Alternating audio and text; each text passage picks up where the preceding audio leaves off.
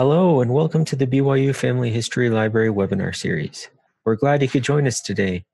Please make sure your microphones and web cameras are disabled during the question and answer session to provide a smooth recording. If you have technical difficulties during the webinar, please use the chat box and I can address your concerns. Our next webinar is on April 24th, and that'll be simple tips for writing life sketches in Family Tree. And that'll be with Kathryn Grant. Unfortunately, due to an unexpected medical situation, not the virus, James Tanner's presentation previously scheduled for today had to be postponed. He's doing well and will recover soon, and we will let you know when his webinar is rescheduled. Today's webinar will be a little bit different. We'll be holding a live question and answer session with Kathryn Grant. After years on the sidelines, Kathryn began doing family history and discovered that she loved it. Her specialty is helping new family historians find success and maybe even avoid some of the mistakes she's made. Kathryn teaches Sunday classes at the BYU Family History Library. She also presents at Riverton, Utah, Saturday seminars and other family history events. Her column on family history ran in the Nauvoo Times for about a year and is still available online. In addition, she is a regular contributor to the FamilySearch blog. Kathryn works as a technical writer and instructional designer with a focus on usability and process improvement. Besides family history, she loves uplifting music, thought-provoking books, and springtime. And if Kathryn's ready, we'll turn the time over to her to answer questions from the audience. Please feel free to post your questions in the chat box, and Kathryn can address them as they come in.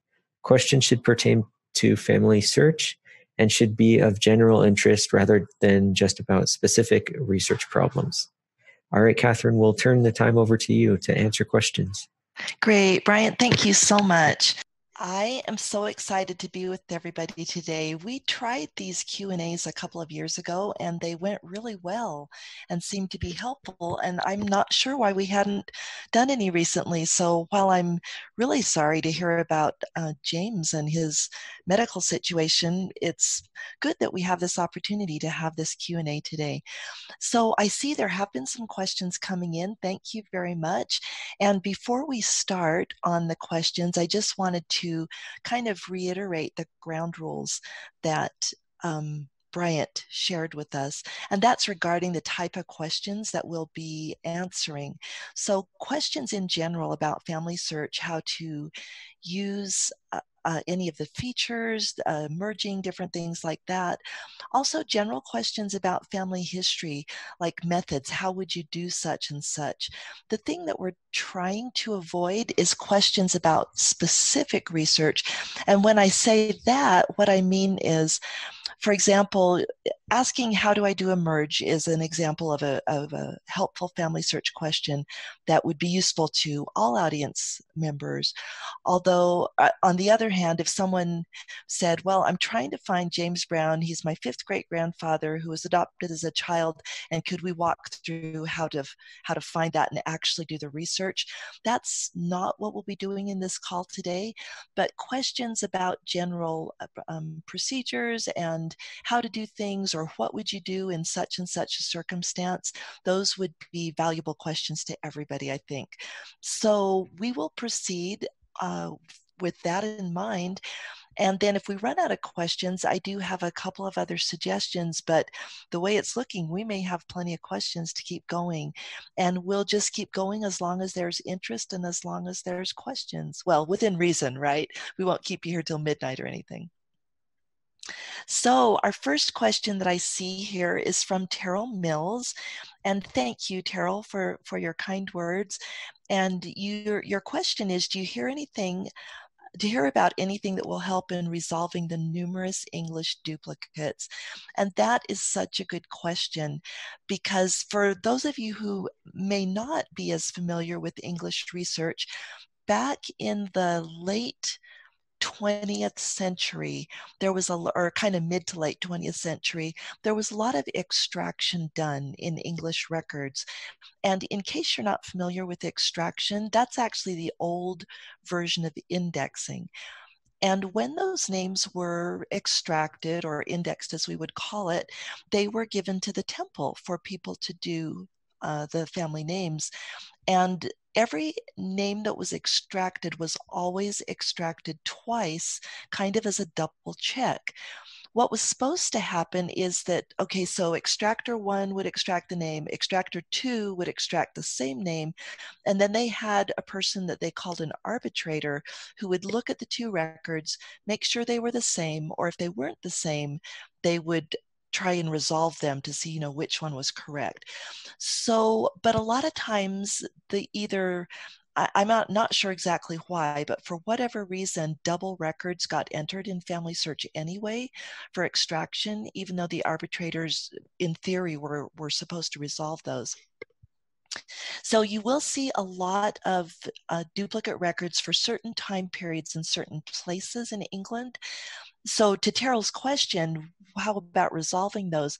What FamilySearch has done is they've really refined their duplicate algorithms, or in other words, their function that looks for duplicates. It's the extracted records are actually one of the best caught duplicates, if I could put it that way.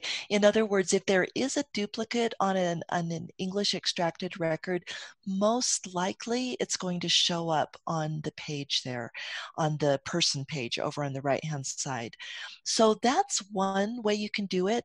Another way, Terrell, I don't know if you or if other people were able to attend last week's webinar on a website called Tree Sweeper. And Tree Sweeper will help you find duplicates not just one at a time. So in Family Tree, the only way I'm aware of, at least, to find duplicates is to go to the person's page and see if there's a duplicate flag on the page, over on the right side where it says possible duplicates. Well, let me rephrase that. That's not the only way to find duplicates. That's the way to find what FamilySearch has identified as a duplicate. You can actually do a manual search just using the find function and find duplicates manually that way. But I think Terrell's question was more on, what will help us resolve these duplicates. So the FamilySearch possible duplicates function is one, then Tree Sweeper is another. And the webinar recording from last week has been posted. And so if you go to our BYU Family History Library webinar page, just look for the webinar on Tree Sweeper, and it will give you instructions for using Tree Sweeper to find duplicates on more than one person at a time. So Terrell, I hope that helps, and thank you so much for that question. So now let's move on to Kathy's excellent question. She noted that people's names sometimes change. That can happen for a number of reasons. For women in Western cultures, it happens when they marry. Most women will change their maiden surname, but it can also happen if people are adopted. Also, I had it happen on my line just because my great-great-great-grandfather, I think he was third grade. Anyway, he just wanted to change his name. After his brother died, he adopted his brother's name as his first name. And so there can be many reasons for a name change. So Kathy's question is, what do you do in a case like that? Like, what name do you use in FamilySearch? So there's not a hard and fast rule, Kathy. That's a really good question. What I usually try to do, and I think this is actually recommended in FamilySearch Help, if I remember correctly, is to use the legal name. Now, what if they had two legal names? They were born under one name and then they changed it legally to another. What I'll try to do is use the name that they were most known by. So for instance, if they were born under a certain name, but then at age 3, they were adopted and they always went by the other name, then I would enter that name in the vitals section in the person page of Family Tree. But then the cool thing is, if you go to the other section, in fact, oh my goodness. Okay, let me see if this works, you guys. I actually brought up Family Tree just in case we needed to look at it, but I'm not sure I shared my screen to include it. So I am now showing Family Tree, but do you guys see it, or do you see my old slide presentation? Can somebody put that in the chat? Okay, so you do see family tree, Rindy, thank you. So we're looking at this page of Cuthbert Berkeley or Barkley. And if I scroll down here, suppose that he had a different name that he went by, maybe Cuthbert Wells or something. Then what I could do is put the lesser used name here in other information. And I would just click add information and choose alternate name. And then I could choose, also known as, or a birth name, or a married name, or a nickname. And then you'd put the name in these fields here. And then also for sure, put a reason statement so that somebody who comes along knows why you are listing this as an alternate name. Is it because they were adopted? Is it just because they chose that name? They liked it and changed it partway through their life or whatever. So that would be the way that I would recommend listing an alternate name, but I would put in this top section here, the vitals section, I would definitely put the name that's either the legal name or the name that they most often went by. So Kathy, I hope that helps. I hope that answers your question, but if not, please feel free to post a follow-up in the chat. Oh, and to answer your question about if your father was born with a certain name but then switched to, or he was born with a name but his father switched names, it would depend on if your father legally adopted the new name or not. And so a lot of times, it's just family history is not black and white. There's so many shades of gray. And in the final analysis, as long as you make it clear on the person page that they went by both names, and sometimes you can even feel from the other side what they would prefer.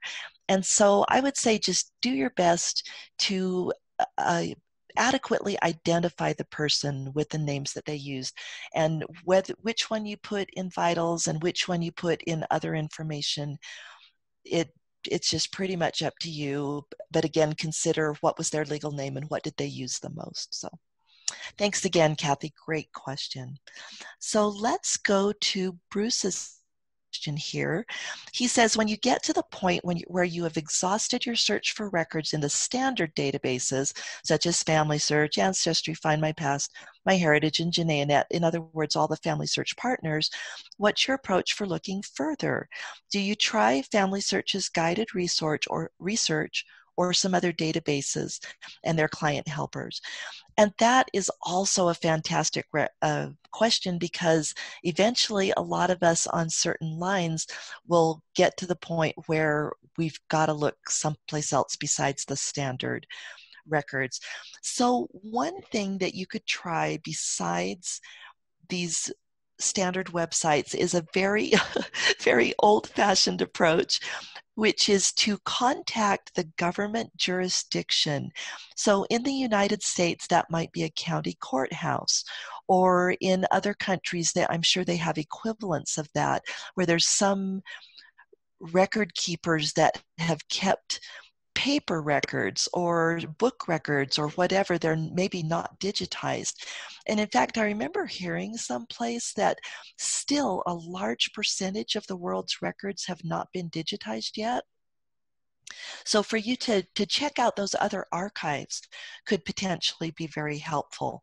And Bruce mentions FamilySearch's guided research, which is available on their wiki, and I love those. I would actually strongly recommend those. And then also, let's suppose that you were looking for additional records, let's say in Lincolnshire, England.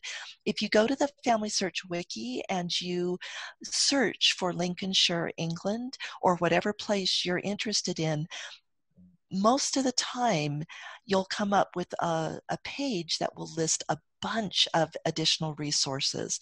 So those are two ideas to look for further records beyond just the 5 major digital sites. Bruce, thank you so much. Wayne asks, has the merge feature changed? And it does. It has changed just recently. So let me ask you to respond in the chat, everybody. Would you like to walk through how the new merge feature works? Because if you would, as it happens, Cuthbert has a duplicate here. So we could actually, oh, I have to scroll up to see it. So we could actually walk through doing this duplicate merge for Cuthbert if the audience is interested in doing that. So I'll give you a chance to respond on that, but let's go to another question here. Kathy asks, why are there two numbers for films in the Family History Library catalog? And if you're citing a film, which one do you use? I do not know the answer to that question. So could I turn that back to the audience? If anybody knows the answer to that, could you please put it in the chat? Because I would love to learn that. I've noticed those two numbers, but I've never known why they were there or really what to do about it. So thank you. Okay, Helen Louise Caldwell, I love that name. Helen Louise has a question. How important is it to use the standard format when entering dates, names, and places in Family Tree? Today, for instance, the computer was searching for India instead of Indiana. A contributor had entered a place as IND instead of Indiana. So that is a really, really helpful question. The answer to that is it is super important to use standards, the FamilySearch standards, because that's how FamilySearch finds record hints for people. It's how they find duplicates. And yes, we can override the standards, but it just makes the computer not work as well. It makes the web searches not work as well when we don't enter in the standard.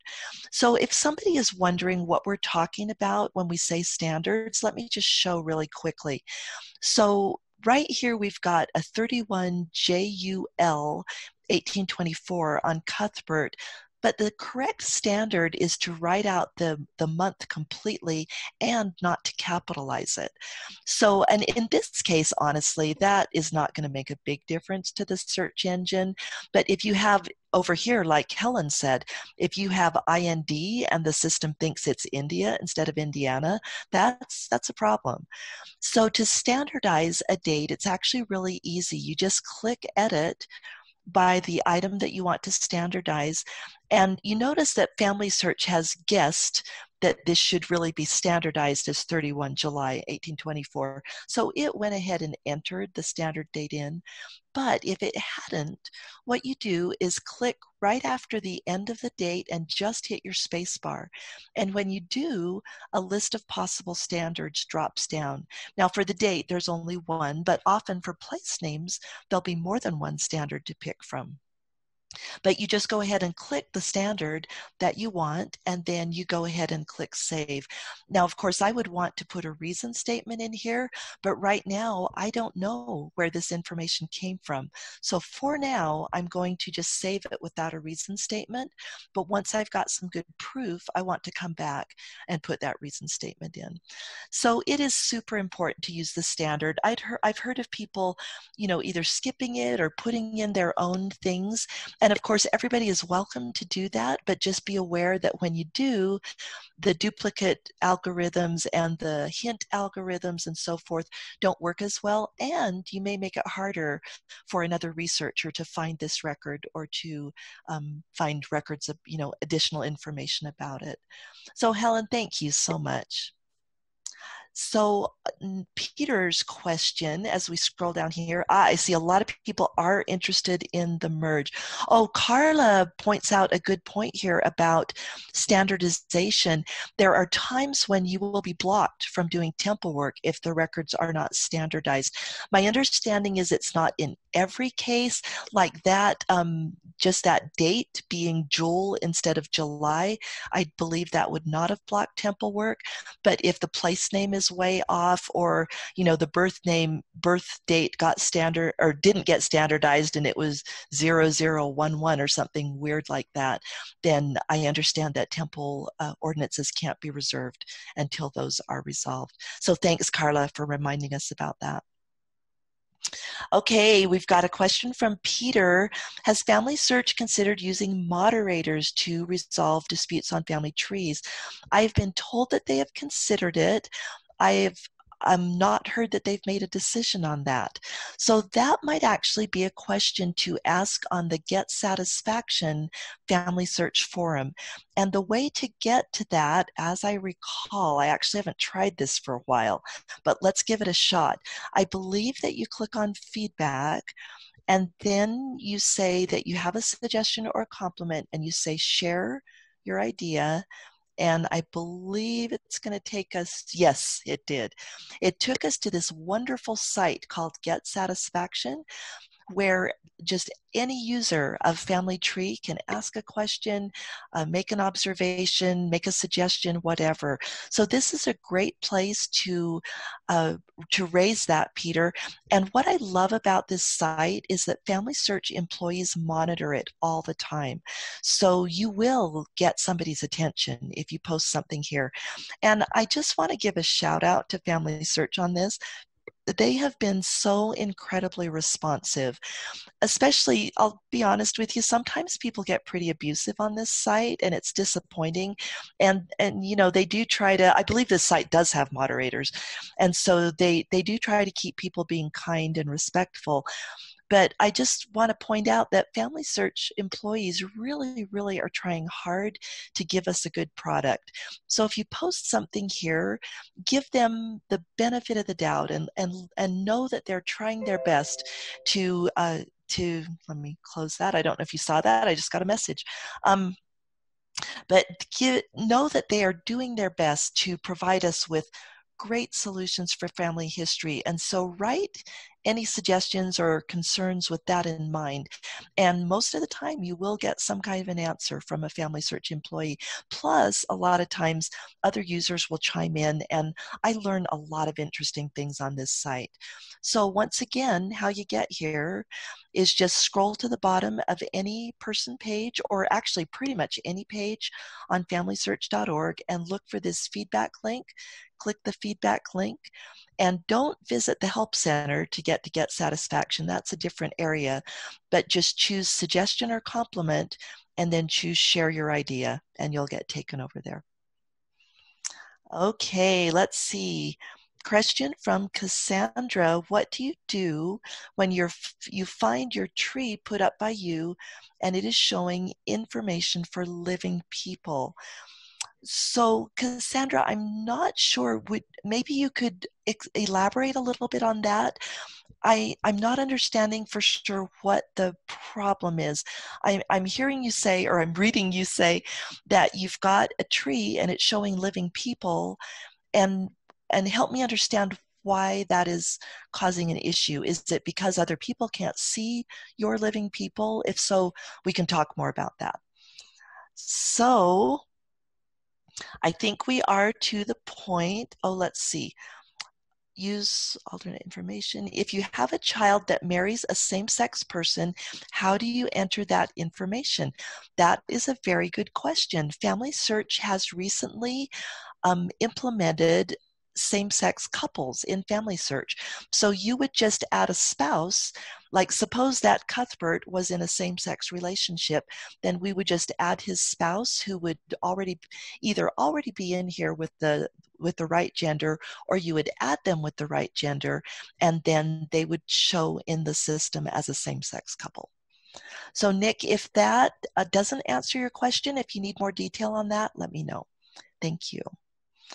So I think we're down to the point where everybody is saying that they would like to see the new merge process. And yeah, it's quite a bit different from the previous process. So let's go ahead and take a look at that. We're going to come up here to Cuthbert, and we are going to click on Possible Duplicate, and we're going to click Review Merge. So the new process, there's a few different things about it. One is the look and feel of it. Another is that in the old process, the person that you were going to keep, sometimes called the surviving person, was on the left, and the person who was going to be archived was on the right. Now they're flip-flopped. So just keep in mind that this is the person who is a possible duplicate and who is going to be archived at the end of the merge. The word deleted is not quite accurate because the record is never really deleted. It's still in the system. It just doesn't come up after the merge. It doesn't come up unless you know the PID, or if you look in the change log and then you click on it that way, you can bring them up as well. So that's one difference, is that they're on the other side. The other difference is that FamilySearch has tried to kind of slow people down a little bit when doing merges, which is a wonderful thing because in my experience, bad merges are one of the biggest contributors to problems on Family Tree. So they've divided it into 3 steps. In the first step, they ask you to just look at these 2 people and decide, are they really a match or not? So for instance, in Cuthbert's example, we look here and we see that the guy on the left was christened on the 22nd of August in 1824. He has no birth date. The guy on the right was born on the 31st of July, 1824, same place, but has no christening date. Could they be the same person? It's actually looking pretty likely. Do we have absolute proof? Not really, because we don't have 2 dates that are exactly the same. As we look down here for the parents, this is looking good. We've got a Charles Barkley for the dad, and we've got a Margaret McCorrick, I guess, for the mom. Those are 2 rather unusual names, and so that's kind of adding to the evidence that these people are the same. The surviving record, the one we're going to keep, has a lot of siblings, whereas the one that we're wanting to merge in has no siblings, but that's probably not a deal breaker for this merge. So we scroll down and we see that, interestingly enough, the person with less information has a source, and the person with more information doesn't have a source. So I want to make a comment here on this first merge screen. It's absolutely better, if you're not certain they're the same person, to cancel the merge. It causes so many problems to merge 2 people that shouldn't have been merged that I would say, if there's any doubt in your mind that these 2 people are the same, I would cancel the merge, I would check it out, and then come back, and if you need to do the merge, do it.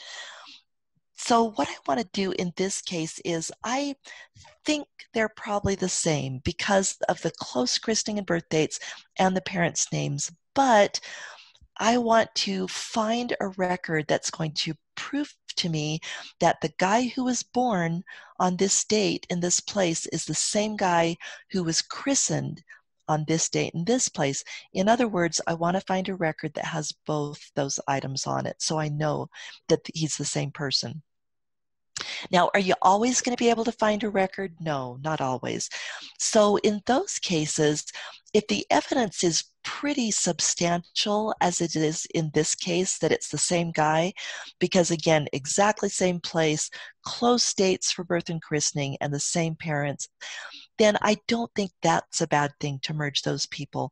But a lot of times you'll get to this comparison screen and you will discover that there's not enough information to make a determination. And if that's the case, for sure we want to cancel the merge. Now, the new interface in my mind is a little bit confusing on how you cancel a merge. It actually used to say cancel, but now it doesn't. We don't want to say continue because we're going to check it out first. We don't want to say not a match because they might be a match. And if we mark them not a match, that will it'll make it so I'll have to go into a different place to find them again and start the merge over. So I don't want to do that. Back is what you hit to, in effect, cancel the merge. So that's what we're doing. So we've come back here to Cuthbert's person page. And what I want to do here is do a search for a christening record. And you remember that Cuthbert, this duplicate, actually had a source. He had one source, which was a christening record. So we're going to just hop over to his page really quickly. I'm going to click on his name instead of review merge because I want to go to his person page. And we're going to look at the source. So we've got Scotland births and baptisms, and I'm going to say view source to look at more detail. And as I look at this, well, it doesn't have the birth. It only has the christening. And so this has not proven anything for me, but there's one other thing that I want to try quickly. And that is, okay, on my screen, I'm sure this isn't showing for you, but on my screen, this is blocking my tabs. So I can't close the tab. How funny. Let me try and put that down. And now I'm going to close this tab.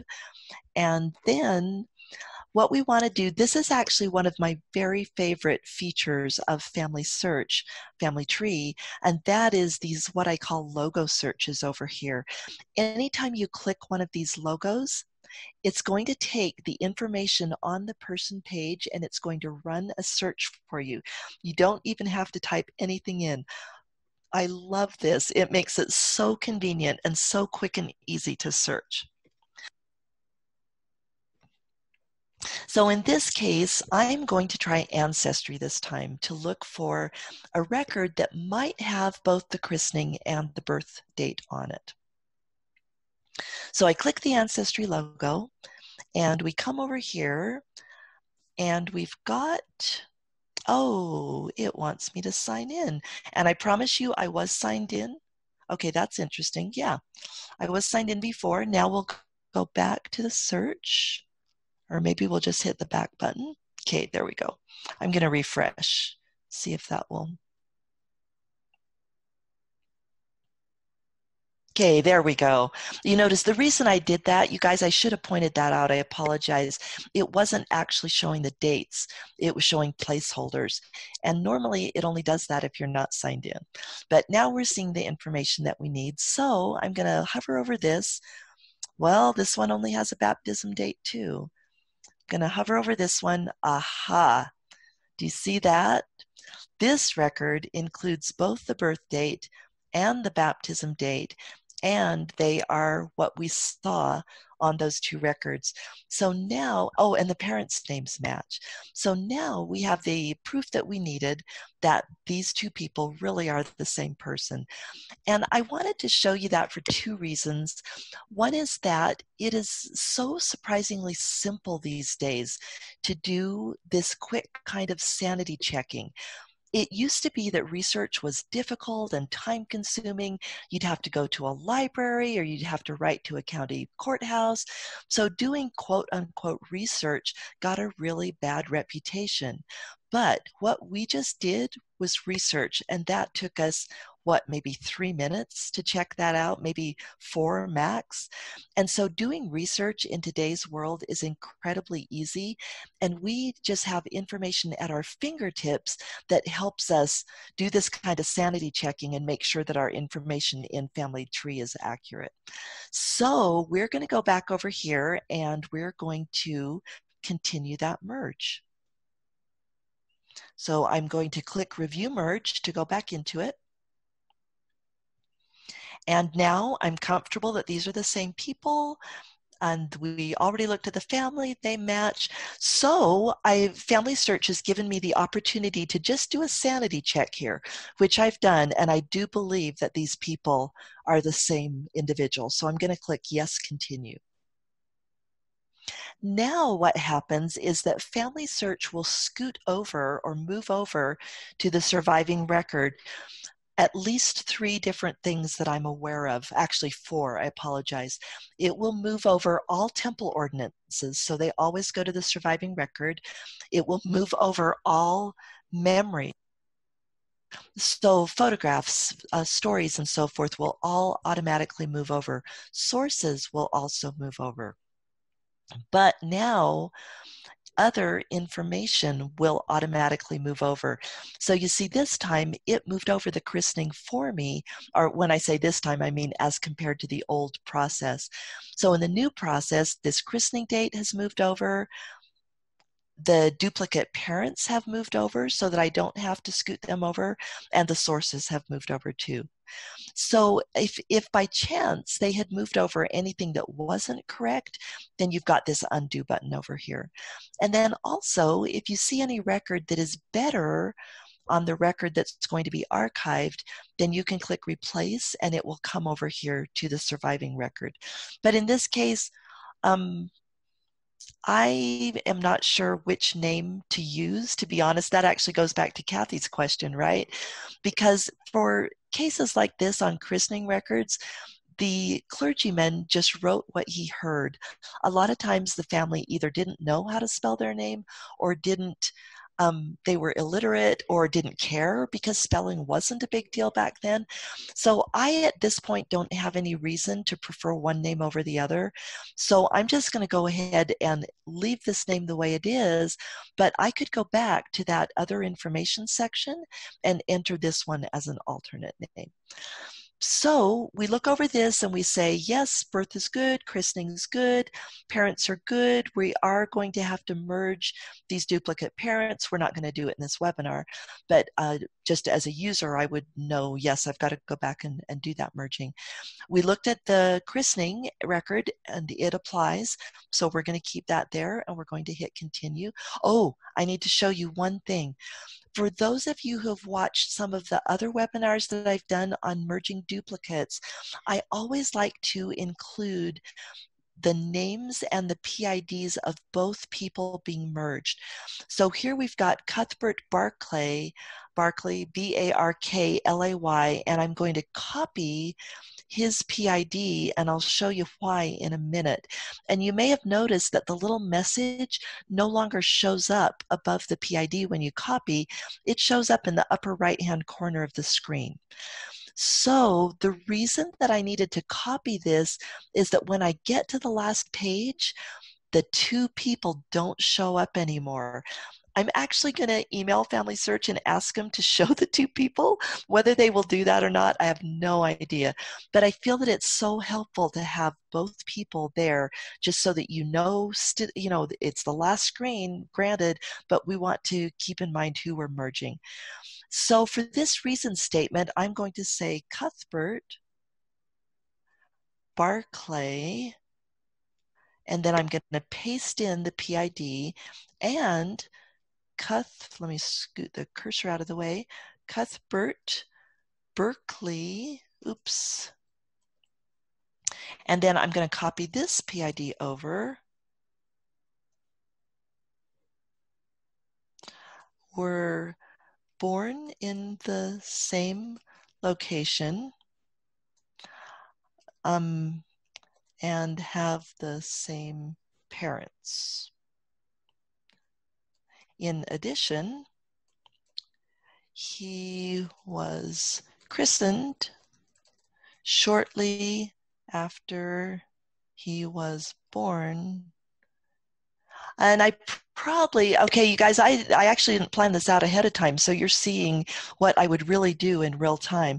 So I'd say he was christened shortly after he was born. What I'm trying to say here is that that's reasonable. So I could say he was christened shortly after he was born, which is typical for countries that practice infant baptism. And then, shoot, there was one other thing I was thinking of. Oh, it's the other record. So I'd say in addition, no, I've already said in addition. I could say also one of his christening, christening records shows both the birth date and christening date. So something like that. And this is actually quite long for me for a reason statement. Usually I'll just try to make maybe 2 or 3 points that let other people know why I felt this was a duplicate. But this one, we want to put a little bit of extra information in there. So I'm going to say finish merge. And now he's merged. So having seen that example of merging using the new system, if you have questions about that, go ahead and post them in the chat. And I'm going to bring the chat back up if I can figure out how to do that. Let's see, I think I have to go more chat. Okay, great. So let's see where,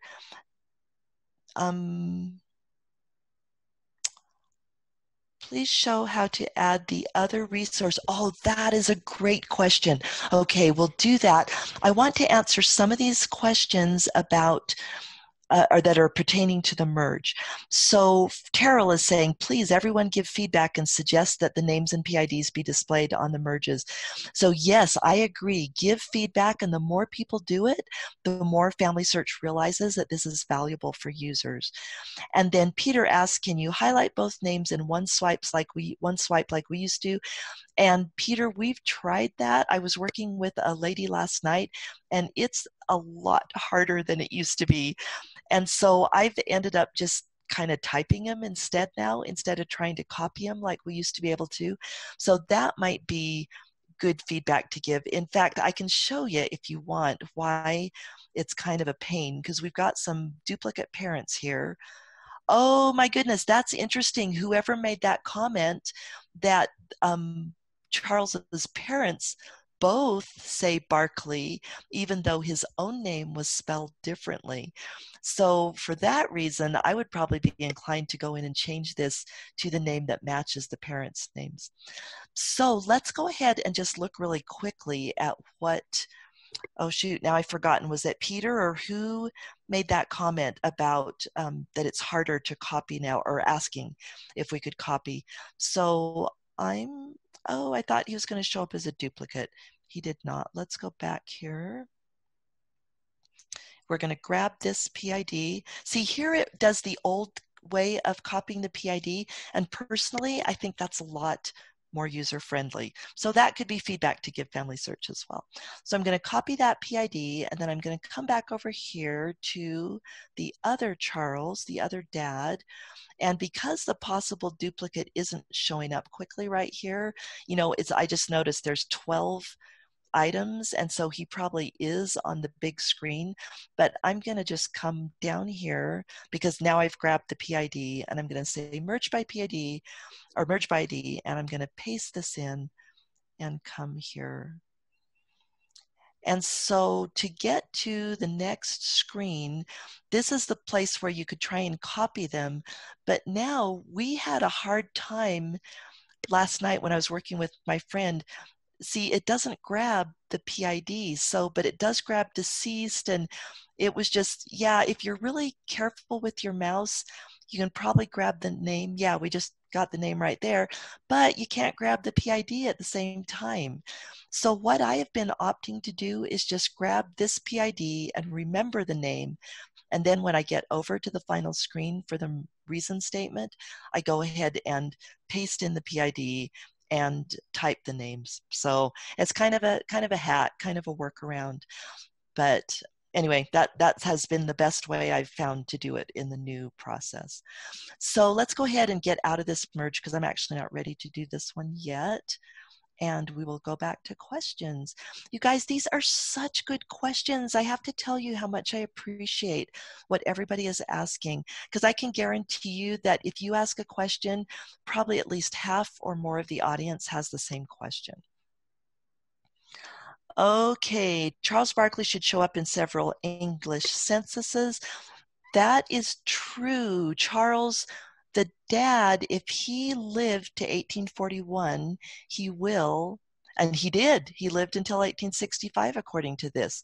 So he should show up in 3 English censuses, 41, 51, and 61. And then also the son, Charles, or Cuthbert, excuse me, the son Cuthbert is going to show up in the 41, well, if assuming again that he lived to 41, he'll show up in that and as many censuses for as long as he lived. So that would be a great way to find his name and to see what name the family usually used. So Terrell, thank you for that great suggestion. Hayden, good observation. 9 duplicates. I'm guessing those are parents on extracted christening records.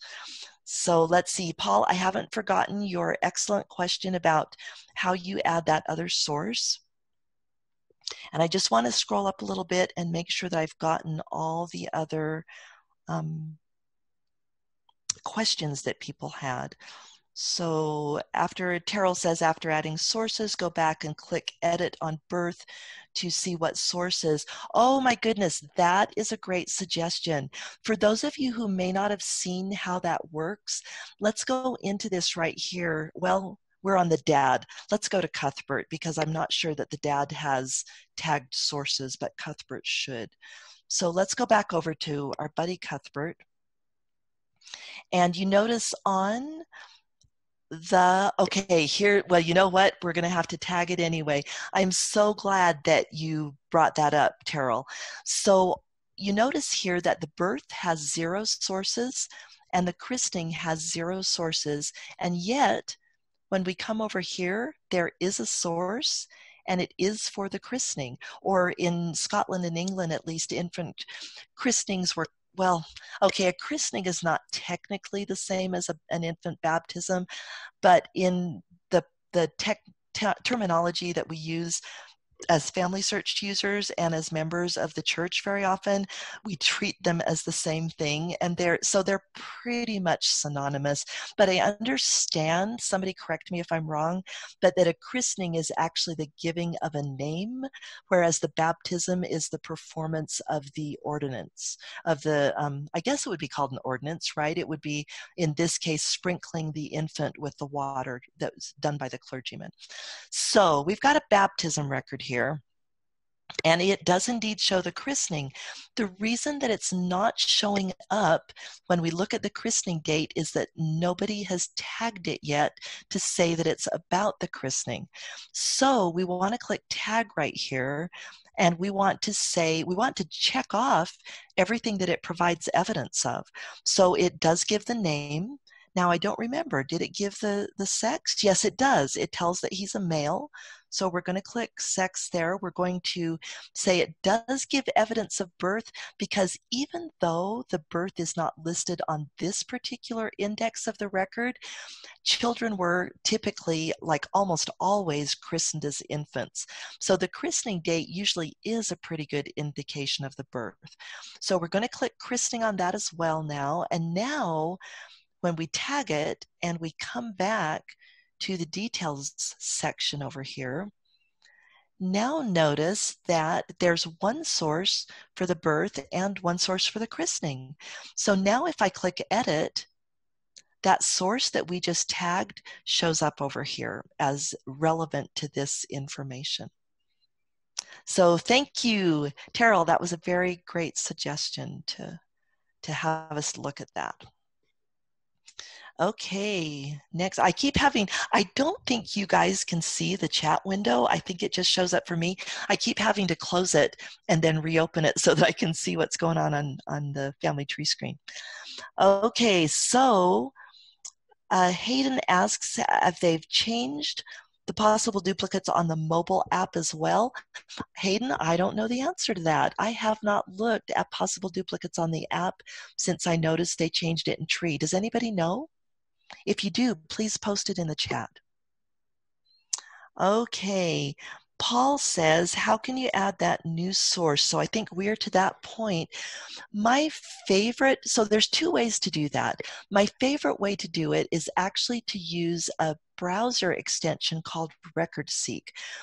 So I will show you that, but first let me show you the manual way in case you don't want to deal with browser extensions.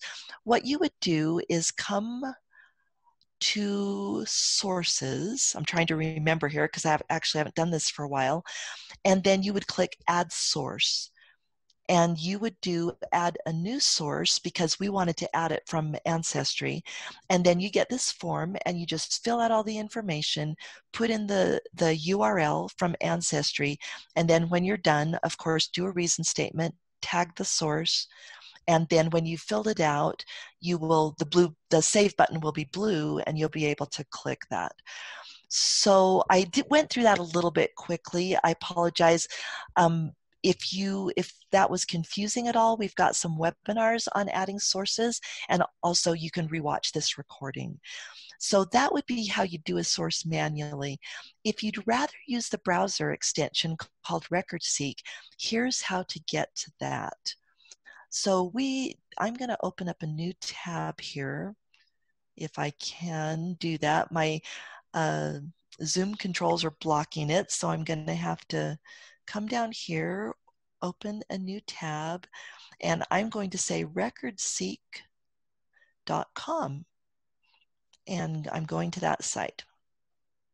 So this is a free site that just offers a browser extension that will grab pretty much any information off a genealogical web page. Doesn't matter if it's Ancestry or Find a Grave or anything. It will do its best to grab the information off and put it in a source. It is really awesome. So what you do is just go down here and choose whichever browser you use, and then follow the steps. It will walk you through installing it on the browser. Or if you've got your, I think it's called a bookmark bar. Yeah, if you've got your bookmark bar showing, you can actually drag this button up to the bookmark bar and then just drop it. It's not going to let me drop it because I already have RecordSeek installed. But if you didn't, you should be able to drop it there. So you can either drag and drop or choose one of the browser extensions, one of the browser icons, and follow the prompts that you'll get. So my icon shows up like this, and I've seen it actually, if I recall, it looks slightly different on a different system, but if you hover over it, you'll be able to see which one is RecordSeek. So now that it's installed, it will show up no matter what page you're on. So we want to go back to Ancestry and find that record that had both the christening and the birth date. So I'm going to click on that. And here we go.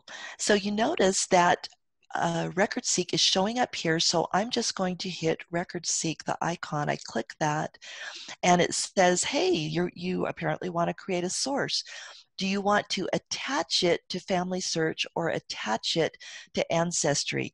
This could be a little confusing because you might think that you're adding it from Ancestry, but these two logos mean where do you want to attach it to. So RecordSeek will only attach to FamilySearch or to Ancestry. And in this case, we want to attach it to FamilySearch. So I'm going to click FamilySearch. And look what it does. It just grabs all the information off that page and plugs it in. How cool is that? I love this add-in. I use it all the time, honestly, for sources that are not in FamilySearch historical records. For sources in FamilySearch historical records, it's actually easier to use the FamilySearch source linker. But for anything else, this is really an awesome way to create a source. And you notice they've already tagged it to the thing that they think it applies to. And we know that it applies also to name, gender, and christening. So I'm going to go ahead and tag that, and those tags will be added to Family Tree. So I'll hit close there. And the one thing I've noticed lately is that there has been a bug sometimes where the URL doesn't copy over correctly. So this ends in 60143. I'm going to go over here and see if this one ends in 60143. Well, it's actually got, you notice here's 60143 right there, but it's got a bunch of other stuff too. So what I want to do is see, does this record work without the other stuff? Okay, and I'm sorry, this is just for my own curiosity. You absolutely do not have to do this, but I want to see if this is going to work. And it's not. So that URL over there that got stuck in RecordSeek actually is not going to work. And so what we've got to do in this case, I just hit my back button and I'm going to click in here, and you notice that the whole URL is selected. So then I'm going to hit Control-C for copy, but you could also right-click and choose copy. And then I want to switch back over to RecordSeek. I want to erase this URL because we saw that that did not work. And I'm going to paste in the one that I just copied. So again, if this seems a little bit you might be saying, oh, I'm not getting that. Can you slow down? And I would say we're almost out of time. So unfortunately, I can't slow down, but you can watch the recording. So we are now going to hit next. Oh, and what I will normally do for describe the record is I will come back here and I will grab Ancestry's description.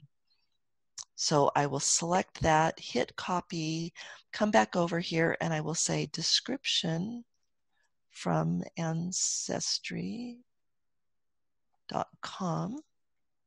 And I will paste in that description, and then I'll hit next. And then you can search for the person that you want to attach this to, but honestly, it's so much easier to just grab the PID. So I come back over here. Let me make sure this is not the deleted person. Yeah, this is the right one. So I'm going to click here, copy that PID, and then I'm going to go back to RecordSeek.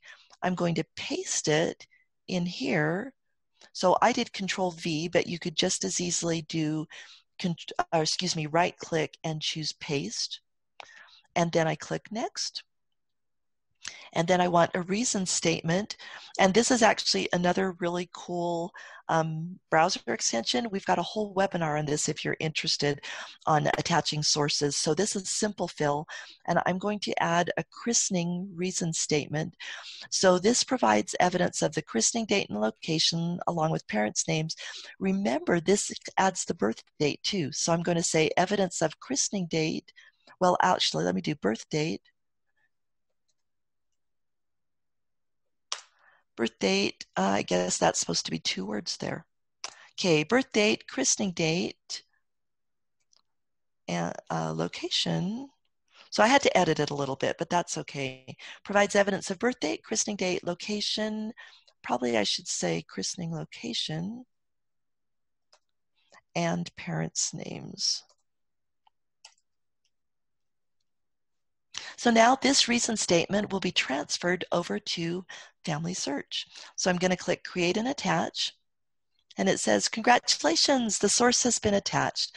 So now I can close this. But what's up with this? We still have one source.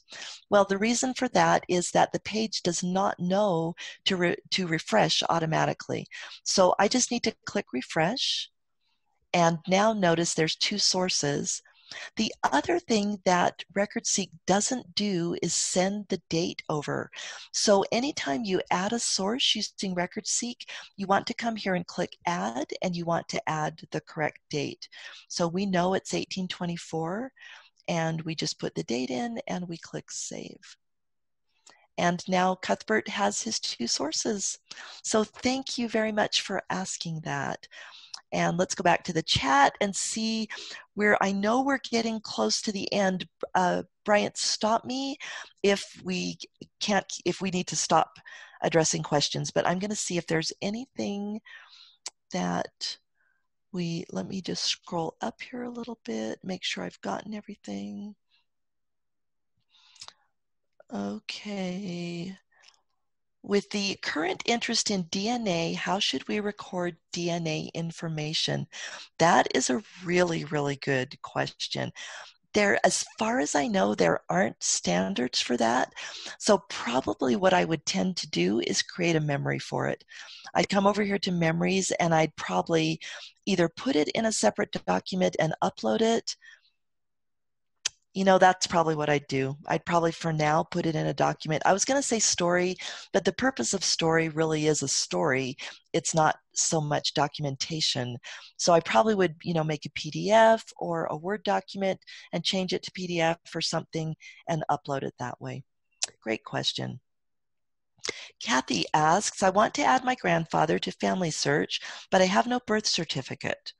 And now I'm trying to scroll down, and it's not letting me. Okay, I want to add my grandfather to FamilySearch, but I have no birth certificate. Kathy, that's a common concern. I'm so glad that you raised that. So there will be cases when you don't have access to a birth certificate, no matter how hard you search. hopefully you'll be able to use other records to estimate the person's birth date and birthplace. So for example, if they lived in a country in a time period with a census, what I would do is check a few censuses just to make sure they agree, and then use that birthplace and also that approximate birth date. And in Family Tree, you can actually type the word about for a date. Let me just get back over here real quickly and show you. I won't save this change, but suppose we didn't know Cuthbert's date and we just knew it was about 1824. If I type about 1824, whoops, that's an example of a bad date, right? About 1824, notice that that's an acceptable standard. So to say about is acceptable for FamilySearch, and it's a good way of letting other users know that you did estimate this information. So I'm going to cancel that. I do not want to save that. So Peter writes, the problem with RecordSeek is that you may not be able to see the original document. Is there a workaround for this, or should you use memories as a source? Oh, Peter, thank you for bringing that up. That's absolutely right. If this is on any kind of a fee-based site, or possibly, the site shuts down or something and it's no longer available, then yeah, that link will not work. So that is one risk with using RecordSeek. And so for that reason, it really is a good idea to take a screenshot of the item and upload it as a memory. So you can upload screenshots either as photos or documents. And when they're documents, like when they're birth certificates and such, I tend to upload those as documents rather than photos. I try to keep photos for really images, pictures of people. So thank you very much, Peter. Okay. And I think that's it. I think we've addressed all the questions. So unless anybody has more, Bryant, we'll turn the time back over to you.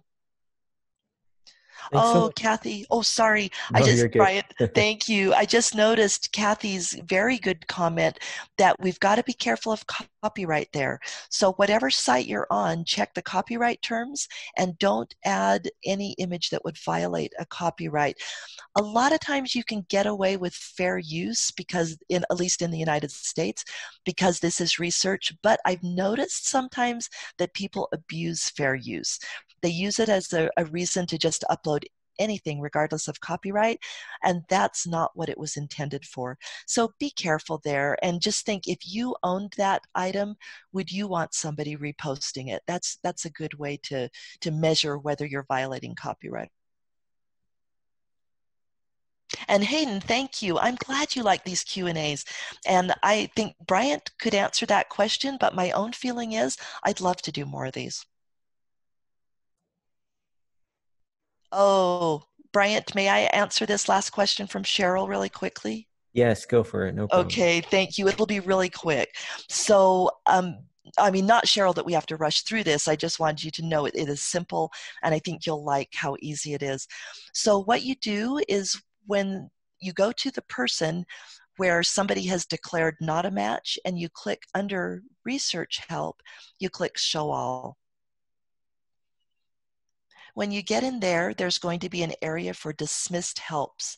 Nobody has dismissed anything for Cuthbert, but if they had, I would click on this, and then it would say something like maybe a match, and it's over here, and you would click the button maybe a match, and then it would make it not be dismissed anymore. So great question. Thank you. And I think that's it. All right. Thank you, everyone, for all your questions. And thanks, Kathryn, for all the great answers as well. We can definitely do more of these question and answer sessions. It looks like they're pretty popular. I think we'd just like to remind everyone about our webinar upcoming next week on Friday, April 24th. And that'll be Simple Tricks for Writing Life Sketches and Family Tree. And that'll also be by Kathryn. And so make sure to join us for that. It'll be a great presentation. And Bryant, yep. Sorry, I saw one more question come through. So I would say anybody who wants to sign off could, if you've got other obligations that you need to get to. But is it okay if I answer Leela's question quickly? Yeah, go for it. Thank you. So, Leela, I hope I'm saying your name right. I apologize if not. But you commented that when you used help others and added a person, it created a duplicate record. And I've actually had that happen as well because somebody else was adding a record on their own screen. And then when I used help others, it added it for that person as well. So the only thing to do in that case is if you just barely added it and nobody has changed the record, if you look on the right hand side and scroll down a bit, there's a delete person option. And so you would be able to delete that duplicate record. If somebody has already changed it, you won't be able to delete it. And then in that case, you just have to merge it. So thank you for asking that question. And thanks, everybody. Loved your questions. Loved being with you today. Awesome. Well, that's about it. That concludes our question and answer session. Thanks again, everyone. And we hope you have a great day.